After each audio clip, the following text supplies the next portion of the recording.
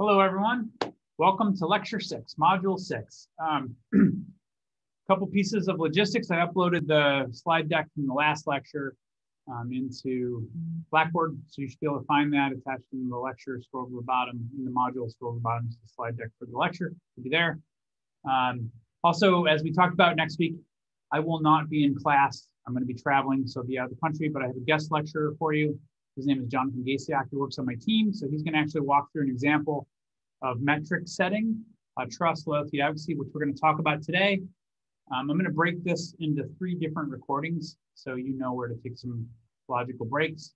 But then I'll load each of the 3 up into YouTube, and I'll post them into Blackboard so you can see them there. Obviously, if you're listening to this, you've already figured that out, so that's a good thing. All right, so trust, loyalty, advocacy. But first, before we get to that, I want to talk about how we actually compete. I want to talk about some competitive models, some models that give us understanding of how competition works, and all of which I think are right, some of which you'll learn in different classes at Simon. There's marketing strategy, there's business strategy, there's strategy. You know how I think about strategy. I kind of separate strategy as the things you do to motivate your people and align your people towards some common set of goals.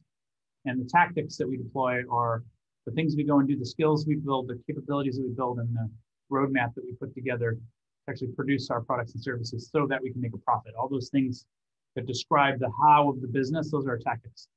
The why, the who we serve, the problems that we solve at the higher levels, that's how we describe our strategy. That's the momentum framework. But again, I want to start with some other historical models because they've all certainly contributed to my thinking on business strategy and business tactics. So let's start by talking about Porter's model.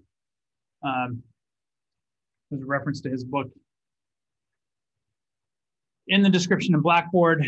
Brilliant man, Harvard professor, so kind of hard to argue with his credentials there. But he's got the Porter's 5 forces model, where he talks about at the center, you have your industry competitors. Your industry competitors, all competing for the same resources in the market. So typically see it drawn like this. And then you'll see that he's got potential entrants. So how do you defend against new potential entrants into the market? And he's written a couple different books on this. They're very deep, heady books, lots of analysis you can do to kind of try to understand how you position yourself and how you set up defenses in your business against potential entrants or against substitute products. Substitute offerings or products in the context of what it is you do. So competitive, maybe not in your exact industry, but other ways that people solve these problems that are ancillary to your industry. And then over here, he's got suppliers and where you position yourself in terms of your suppliers. Talks about vertical integration as a way to fend off having a supply chain that causes you to be less competitive. Because suppliers have bargaining power, of course. And then on the other side of that, there's the buyers. So these are your customers. And they have some bargaining power as well. And understanding how you lay where you are in the context of your buyers and suppliers and potential entrants and substitute products. This is the Porter's 5 forces model. Later on, actually introduced a 6th, and that's like government or regulatory influences that can have an impact on your positioning. So it's really the Porter's 6 forces model. That's one of the things that, like I said, a lot of thinking in this space in terms of how do you position yourself. And I think it's very useful. It's a very useful model. But like George Bach says, all models are wrong, some models are useful. This is an example of that. I think this is a very powerful way to kind of look at how you're positioned. I think this is more important for larger companies that have to deal with more complex ecosystem than it does for smaller businesses, but it's still equally valuable. Even if you're a startup, to try to figure out what industry are you trying to disrupt, how is your product that maybe a substitute for the ways in which people are already solving these problems. in their various industries. Yeah. Okay, so that's Porter's. Another one that you commonly hear about in terms of figuring out how do you compete. I love to talk about this one because I actually use an exercise based on this model in all of my workshops when I run workshops for clients to try to figure out what to do next. So in this model is Albert Humphreys. Albert Humphreys.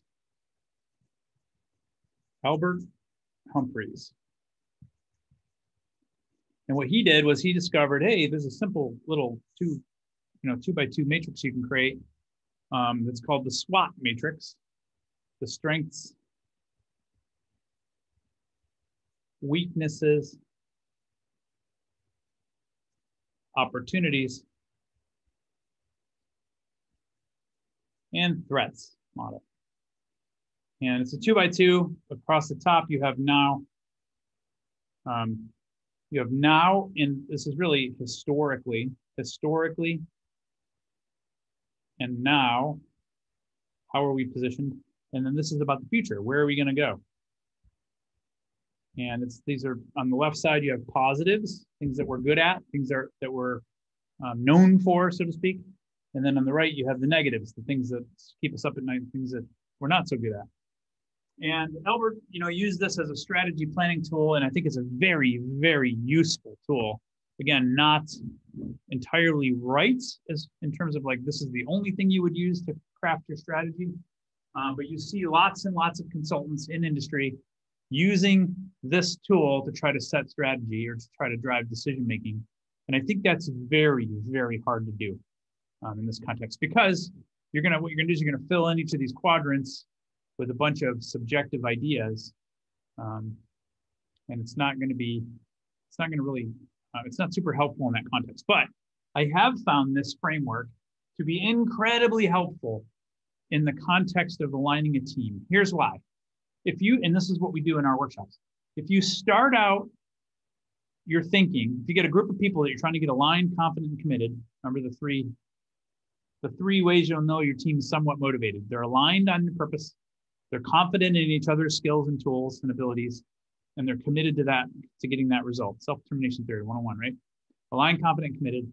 When you have that goal in mind, the first place you should start is by taking the people in the room and trying to empty their minds. Like, get rid of all of the things that they came into the room with. So if you're going to run a workshop, or you're going to start a team down a path of innovation, the first thing you need to do is kind of cleanse their thinking, cleanse their mind of all the things they're worried about and all the things that they have up there.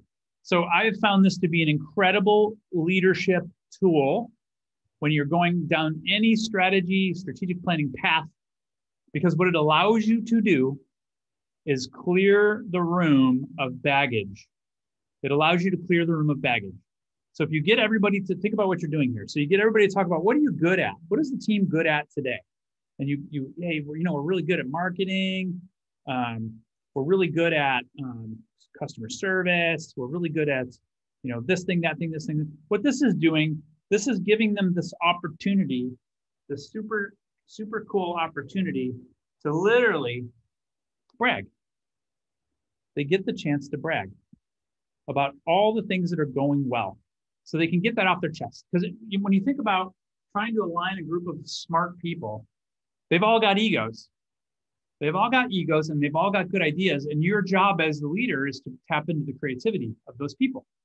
So to start, you need to they all come into the room. They all come into the group, storming, norming, forming. Remember, in the storming mode, they all come together with baggage, with ideas about how they're going to do this thing and how they're going to get this idea out. They got to get this. So this gives them an opportunity to get all these positive things out. It gives them a chance to brag about the past. It gives them a chance to dream a little together. And if they have ideas, it gives them a chance to get them out. Get them out, get their ideas out and on the table, so we can talk about all these ideas they have for the future, these opportunities for us to go after. The weaknesses gives them an opportunity to complain. So historically, here's all the things we suck at and the things that I am fed up with. And it gives you a chance to just get it out. So you get all of these complaints out in the open. They have a chance to kind of get them all out of their minds. And then you talk about the things that keep them up at night. So these are our worries. So it's a very clean, positive, negative, historical, and in the future. These are the things I'm worried about. These are the concepts, the competitive threats, whatever they are, that are keeping us up at night. And when you get clear on all of these things, you give these people the space. First of all, it's a great icebreaker. You give them the space to get all of this stuff out of their heads, and something magical occurs. Like once it's down, it's on paper. You put it on the whiteboard. It's hanging up on the wall. Here's all the things I came into the room with. I want to make sure everybody recognizes that we're good at this, and I did this.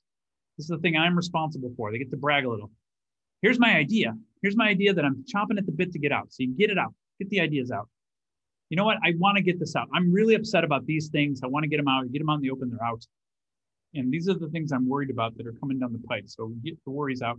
Now you have a clean slate. And this is important as a workshopper or as a leader to make sure everybody in the room contributes to this framework. If everybody in the room contributes, you're already on the right path. So, and it's important. So one of the workshop tactics that I found is to sometimes, if you have introverts in the room that aren't contributing as much, or you got a couple of personalities in the room that are loud and sort of obnoxious and kind of driving a lot of the conversation behaviors, you can slow the room down by having them actually jot their ideas on notepads, sticky pads. Little sticky pads, one of the best inventions ever to have come across the business community. So go to quiet time, have people write down their threats, weaknesses, strengths, opportunities, then read them aloud, put them on the board. This gives everybody an opportunity to make sure you get all these ideas out. Because now you've cleared the room, you've cleared their minds. This is really valuable. And now you can start over. So you can start to work on the next generation strategy together with a clean slate. All right. So that's SWOT. That's called the SWOT analysis. I'm sure most of you, hopefully, if you've been in the business community long enough, you've gone through a SWOT exercise, you've thought about it. But this is what I think is useful. I think it's useful for clearing the room so that you can now start from scratch, building a powerful vision, like a real powerful vision with clearly articulated understanding of who we're serving, what problems we're solving, how we're going to measure our success, and you can get people motivated based on that. All right. Another framework I want to talk about that I absolutely love, and we use this exercise sometimes in our workshops too, is after you've gone through the exercise of identifying your consumers' top concerns, or we would use the Hoshin Star to do a map of their top concerns. Again, this being an exercise in understanding those first order problems. You guys remember the first order problems down here, like using the Hoshin Star. These are the top 5 problems, the top 5 concerns that our customers are coming to us with. I found it to be super useful to take those concerns in priority order and map them in the jobs to be done framework. So jobs to be done is a framework that was developed, let me write it up here, JTBD, it's commonly referred to, or jobs to be done. This is Clayton Christensen's work. He passed away last year, unfortunately. He's another Harvard professor, PhD. He's done a lot of writing and reading, or a lot of writing and research on leadership and innovation. And he's got this framework where instead of thinking about the problems we're solving in our context, or in terms of like how we can necessarily solve them, let's think about them in terms of how the customer would phrase the job that they're hiring the thing to do. And he's got a lot of examples. The most common one might be the hammer or the drill and the drill bit, right? You don't hire a drill bit to fit into your drill. You actually hire the drill bit to make a hole. It's the hole that you're buying. The job that you're buying is to have this hole made. That's what you go shopping for a drill bit for. Or he uses the milkshake example in his book on innovation. He uses a milkshake. A lot of people are going to McDonald's in the morning and ordering a milkshake. So he's trying to figure out why. Why is that? Well, what's the job that the milkshake's doing? Well, a lot of these people are commuting. So they're commuting and they're looking for something that will be fulfilling to them. So they're looking for something fulfilling, and they're looking for something that, it's going to take a while. It's satisfying, it's fulfilling, and it's going to take a while for it to for them to finish it. So they, there's a bunch of jobs that this milkshake is doing. It's entertaining them for a long period of time while they're in the car, and it's also fulfilling their need to put something in their belly before they go to work, so to speak. So understanding from the customer's perspective, the psychology behind what job are they hiring you to do is a way to frame these problems, these first order problems like we talked about.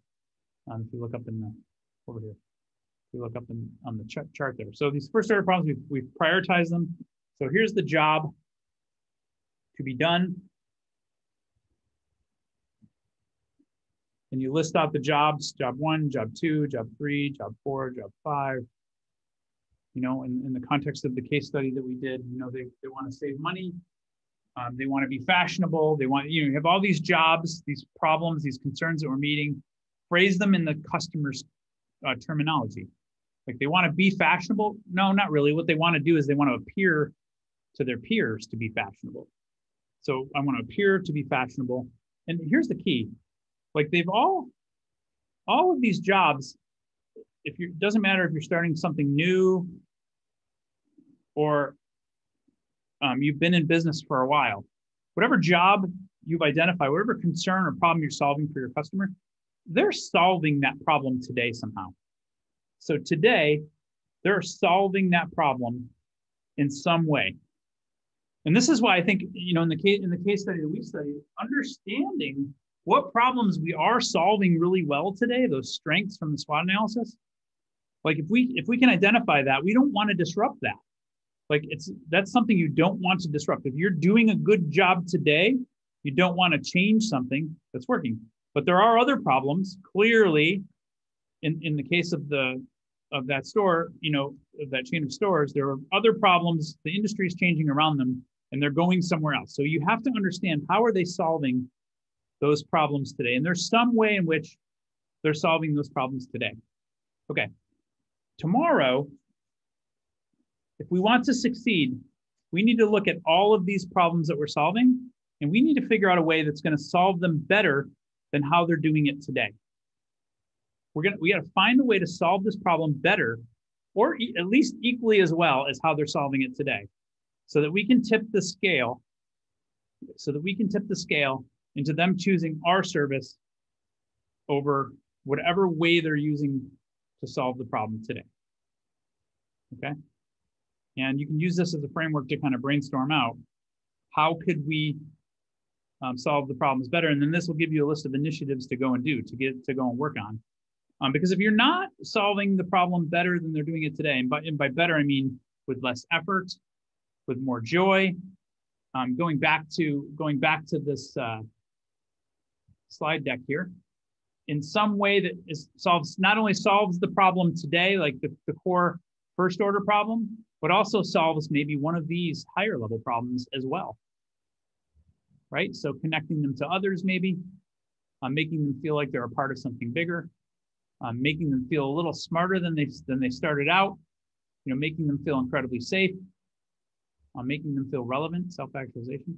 Like figuring this out is a key way to really connect with your customers. So if you plot out how are they, and think about all of your case studies, the things that you're working on today, or the business plans that you guys are working on today, your companies are solving all of these problems today, or competitors are solving them better than you are.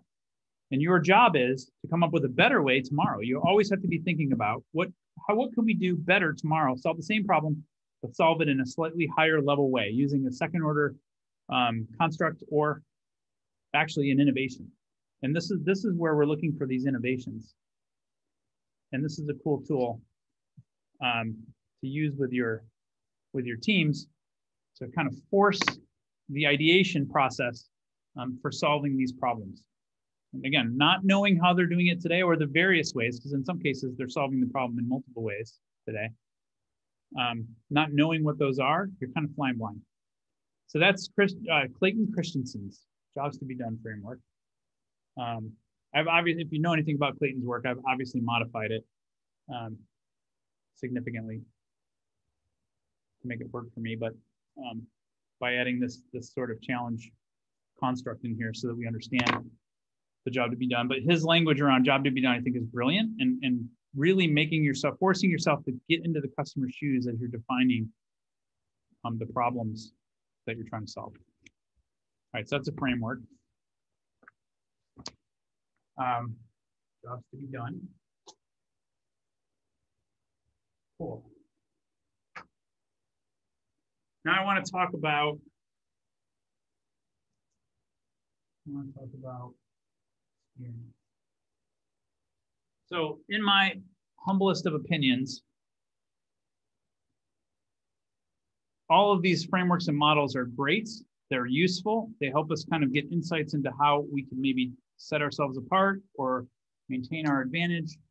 But the reality is, the only way we really compete, I believe, in the long run, the only way we set up a sustainable competitive environment for our business is through experience. It's through creating experience. I'm going to prove that. I'm going to try to prove that to you. So another model of framework, you probably heard the 5 Ps of marketing. There's a bunch of these frameworks around how do you competitively position yourself. I think they're all, again, I think they're all right. They're all good, and they're all useful. However, I think the best thing you can do is think about the experience that you're producing for your customers and for your employees, for that matter. All right, so let's walk through this framework. So the trade-off triangle. This is another one that I learned at Simon and a bunch of other places. If you've been in the business community long enough, you're going to see this triangle probably 5 different times in 5 different ways. Like in the software industry, we call it the iron triangle. And it's always described sort of the same way. They say there's 3 things that we're competing on here, and you have to make it, it's a trade-off, and you have to make choices. And the trade-offs are quality, speed,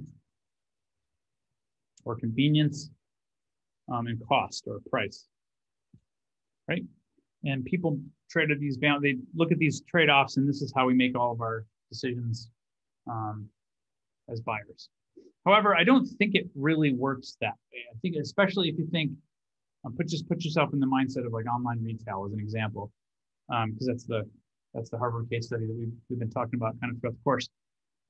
That's not really the way it works.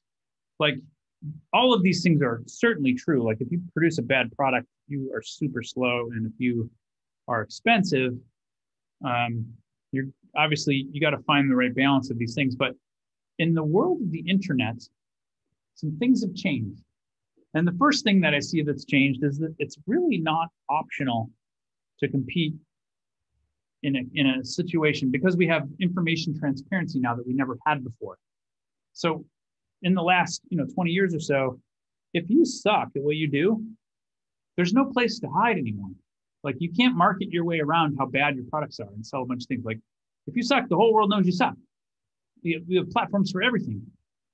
For reviewing everything, think Zappos, think Amazon. Like, these companies have built empires around, basically around peer review, right? So empires around peer review, like if you're, and we all do this, like if you go and look on Amazon, one of the first things you probably do when you're looking at the reviews is you scroll right to the bottom. You want to see what negative, and Amazon and Zappos both did studies and published studies on this a while back. People don't read the positive reviews for the most part. They go straight to the negatives, and they read the negatives. You want to know what's going to go wrong. And the reason is, Daniel Kahneman, 101, Thinking Fast and Slow, we have a natural tendency to value loss more than we value gain. Humans value loss more than they value gain.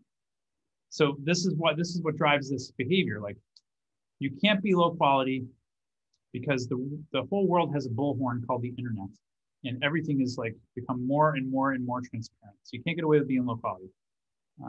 You have to be somewhat high quality, at least high quality enough that you're perceived to be reasonable quality, or you're out of the game. What about slowness? What about speed? What do we all have in our pockets these days? We all have this magical thing called a cell phone, and we don't even have to push a button. We can just talk to it, and we can find a competitive solution to whatever it is you do. So speed is very hard to use speed or convenience as a competitive advantage anymore. Like you have to be fast. You have to be convenient. It's like, it's a necessary part of competition today, especially in the online world. What about price? How does price work? Can we compete on price? Aren't we all competing on price? Isn't it a race to zero? If you read the book by Chris Anderson, Free, it's a pretty incredible treatise on how he thinks the price of everything is eventually going to go to zero. But here's the deal. The internet has changed how we price, changed how we think about price because there's so much transparency. Like you can't hide things inside of your price. And the more you complexify your price, the harder it is to sell. Like simple pricing works better. Decomplexifying your pricing works better. And making things a little more transparent helps you sell.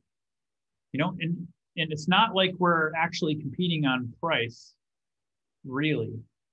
If we were, you wouldn't see companies like Apple and Starbucks being successful, right? So we have price transparency. Yes, the prices of commodities are all on a race to zero. I truly believe that. So how do you decommoditize anything that you're doing? Well, let's look at these two case studies. Let's look at the example of Apple or Amazon or Starbucks or any company that's thriving. And you're going to find a pattern that exists. And that pattern is pretty amazing. It's pretty simple. Like these are companies, if you ask Howard Schultz, and he's been quoted as saying this, Howard Schultz, if you're going to spend $1 on marketing, where would you put it? And he doesn't spend any money on marketing. Look at how much Starbucks advertises. You ever seen a Starbucks advertisement anywhere? No. He said he would put it in the customer experience before he put it into any advertising. I think Disney's done a very similar thing. And Apple, yeah, they do some advertising, but they really focus on the customer experience. Everything from the opening of the box, you know, making sure that experience is amazing, to the store experience, to focusing on the platform experience, like the user experience of the customer, like starting with the customer and working backwards with the technology, all to serve the customer experience. And this is what I believe. Because in the words of Maya Angelou, we've talked about this before, people will forget what you said. They'll forget what you did, but people will never forget how you made them feel. And if you want to have the right to charge a higher price, then you have to focus on producing a world-class experience, no matter what product or service you offer. Vitamins is another great example of this. Like focusing on producing a world-class experience. Because the reality is, yes, quality matters, speed matters, and the price matters significantly. The features, whether or not your product is blue or red or comes in large and small or extra large, all of these other factors, they all matter. Of course they matter. But they only matter to the degree at which they make your customer feel something. So I call this concept sort of the experience puzzle. And understanding all of the components that go into the actual customer experience, that's what's actually important. That's what actually adds value. So focus on experience. It's really the only thing you have. And now I'm going to prove that to you with a treatise on trust and how trust works. But before we do that, let's jump to the flip chart. And I want to go back to the concept of culture.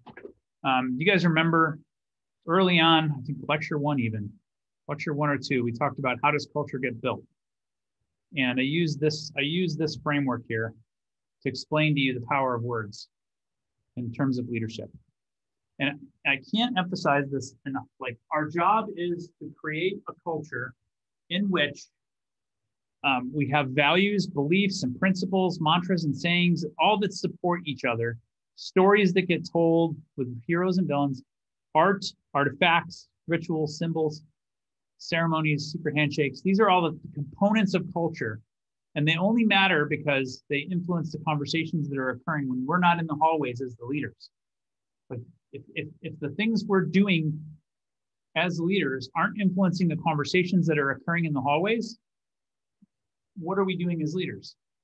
You know, going all the way back, remember, it's our job as leaders in any context, if you're leading your church group, your sports team, any of these, remember this is the job of leadership.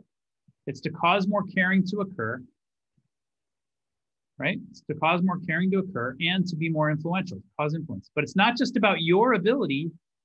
It's not just about your ability to cause more caring or your ability to cause more influence. Remember, it's not. It's actually about your ability to scale influence and your ability to scale caring through others, not even just the people that you directly interact with. Like what the best leaders do is they figure out how to take the caring and the influence through their words, through their language, through the mantras, through the values, through the stories that get told, through the products and services and the service delivery channels, all the things that happen in the art of the business and that art arc, and scale it not through yourself, but through others, which means you have to learn to become a coach, and you have to learn to become a teacher, and you have to learn how to power up the people around you, to power up the people around them, to power up the people around them. That's how you scale leadership.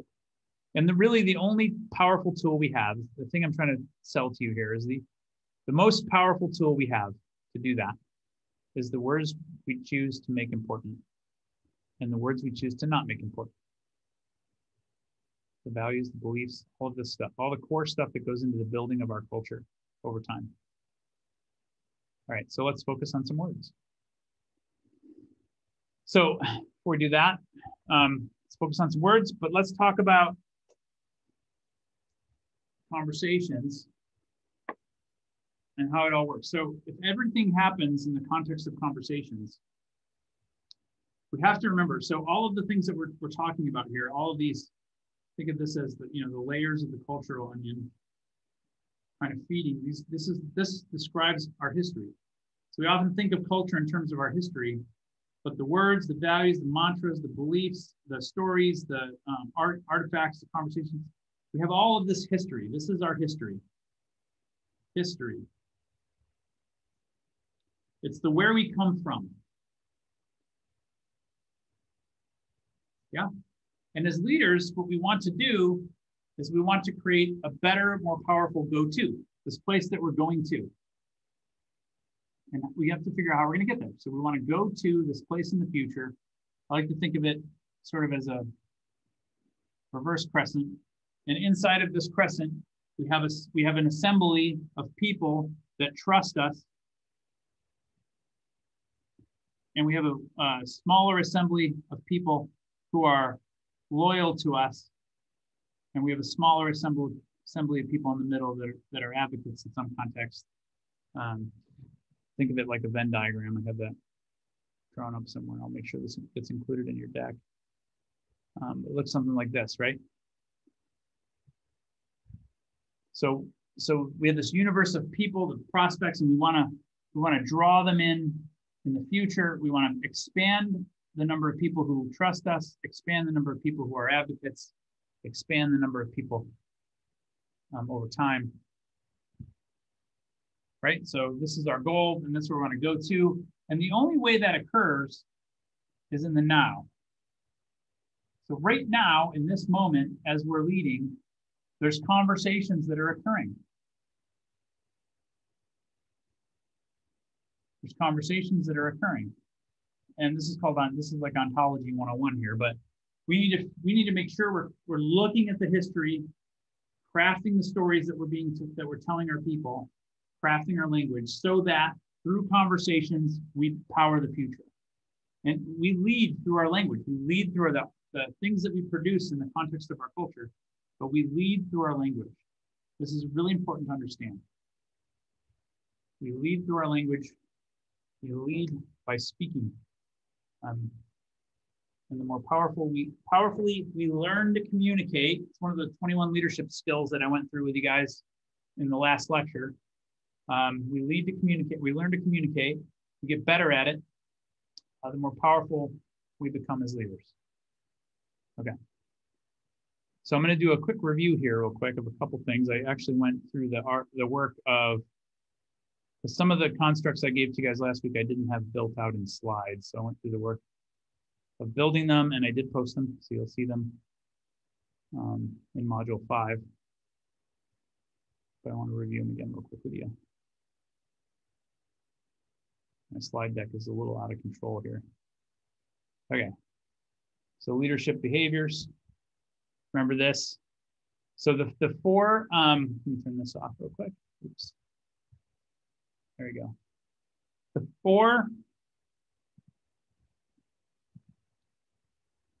four quadrant model here, self and others. I went through this with you guys in the very beginning. Self-awareness, self-influence, other awareness, other influence, or regulation, depending on how you think about it. What I did was I took those 21 leadership behaviors from the Door Institute and I categorized them into one of these four quadrants. So if you remember, you guys seem to have a lot of interest in that, so I took the time to do this. The first quadrant, self-awareness, purposefulness in terms of mission, purposefulness in terms of values, beliefs, principles, the things that you're willing to tolerate. Here's an important leadership lesson that I had to learn many, many times. You get what you tolerate. You get what you tolerate. So if you have a stated value and you have people that are not behaving in accordance with that standard value that you proclaim is important to the organization and is important to you, yeah? If you have people that are not behaving in accordance with that value and you tolerate that behavior, you will get more of that behavior. Toleration is equivalent to award. It's equivalent to rewarding it. All right, so purposefulness, self-confidence. We talked about this framework of confidence and competence, right? And the difference between too much ego and imposter syndrome, and how after you've actually built some competence in the domain, you're constantly riding that line of ego and imposter syndrome. And it's healthy to be on that line. And like I said, all entrepreneurs I know exaggerate sometimes their capabilities. And if they didn't, they wouldn't really achieve much. Like, you have to believe that you can do things better. You have to believe that you can grow. You have to believe that there's, this possibility exists that maybe other people don't see, even if you don't know for sure how you're going to achieve it. The self-confidence thing, I think, is really, really important. And then emotional awareness. Like, this is the fight, flight, freeze, facade stuff that we talked about, if you remember. Like, this is the, if you're in that reaction mode, you're probably making bad decisions. The behavioral economics stuff, like the fast brain versus the slow brain. And the more aware you are of what state of mind you're in, whether you're using that limbic decision-making system or you're using the prefrontal cortex, the thinking brain, this is an important leadership skill. All right, the next one, self-regulation. I'm sorry, did I get this right? Yeah, self-regulation. So self-influence and self-regulation. Actually, once you recognize the behavior, it's a completely different thing to change your own behavior. To actually learn how to breathe and take a step back when your amygdala is responding, to know when to stay quiet and listen, and to know how to balance your time. Like, one of the things they found in leadership at the Door Institute is, like, good leaders tend to have a balanced life. They have hobbies. They have diverse hobbies that are outside of just the work that they do. They have a real life, and they have a family life in a lot of cases. So it's very important that you exhibit balance and you exhibit good time management. So you model that behavior for the people that work with you and for you, people that you serve, that you call your employees. All right. Another one is decision making. Like, you have to be decisive. Even sometimes when you're not sure it's the right decision, you have to make a decision and act. Because if you don't experiment, if you don't try things, you're not going to make progress. So every now and then, you just got to make a decision, even though you're not entirely sure. But great leaders are decisive. The next one is this task completion, perseverance, getting things done. Like, not being distracted, not being that shiny object syndrome, ADHD, like me, that's constantly going off in another direction. This is one that I've had to work on too. This, like, hey, I'm going to set about this task. I'm going to set this goal. I'm going to actually achieve it before I move on to the next thing. Task completion, perseverance, very important. Other awareness, upper right-hand quadrant, cross-cultural resourcefulness. Like I've tried in 17 different ways to show you mathematically and with examples of great leadership, why it's important to be cross-culturally resourceful. Like expand your spheres of caring. Lecture 1, right? Great leaders expand the spheres of caring in the context of the work that they're doing and the spheres of influence. And to do this, you need to value other opinions. And one of the traits of great leaders is they value diverse as possible opinions, even when they're opposing opinions to their own. Cross-cultural resourcefulness. All right, the next one is ethical responsibility. And this is like, it sounds altruistic, but it's really important that you have a core set of values like integrity that you take the time to define, that you authentically value, and that you model so that others that you're leading model the same behaviors. Empathic engagement. So knowing how to read others and read their emotions so that you can respond appropriately. I went through a whole model with you guys from Kim Scott on radical candor and some other strategies for helping you figure out how to communicate. I gave you a mechanism for feedback management that uses self-determination theory. I think these are important leadership skills. If you want to create an environment of innovation, these are great things to be working on. All right, next one, other influence. Team building. Great leaders are good at team building and morale, rallying the troops, understanding morale, and then influencing the morale by providing things like hope and optimism in the right situations, and enough healthy skepticism when the time calls for that as well. The next one's creating win-wins. We went through polarities and understanding how to articulate when you've got a polarity that needs to be dealt with. When you have two competing things that you want, but you can't have both, there's trade-offs. Use a polarity map to kind of figure out how do I minimize the negative effects to both and maximize the positive effects for both. Move towards the middle. Remember, unity thrives and division always dies. So unity thrives, division dies and suffers. So we want to get to a point, and this is what leaders know, and this is what really good leaders are good at, figuring out how to manage polarities. Delegation, we didn't talk too much about that. There's the Eisenhower framework for delegation. Like if it's urgent and important, you do it. If it's important but not urgent, you might want to give that to someone else. There's different frameworks for that, but becoming good at delegation is an important leadership skill. Negotiation, I talked a little bit about. Never Split the Difference, Chris Voss, being a great book on negotiation. There's plenty of Dale Carnegie courses available to teach you how to negotiate better. But this is an important leadership skill. Developing others, we've talked about that. Other influence, like causing others to grow and learn. We talked deeply about growing your capacity and your capabilities. We use the competence curve, and we use some other, I gave you that matrix for growth to show through behaviors how people are growing. You could use that matrix for yourself. You could actually use these 21, you could put these 21 leadership attributes into a matrix for yourself to make sure that you're constantly growing your own leadership skills. And then this one, which I told you was a problem for me, this willingness to engage in conflict. You'll notice, by the way, that these are in a different order than I gave them to you in the lecture last week. That's because I actually organized them into this chart so that it was maybe a little bit more memorable for you, or to give you some guidance on how to communicate it. And then growth and learning, I think, involves still the influence and regulation of both yourself and others.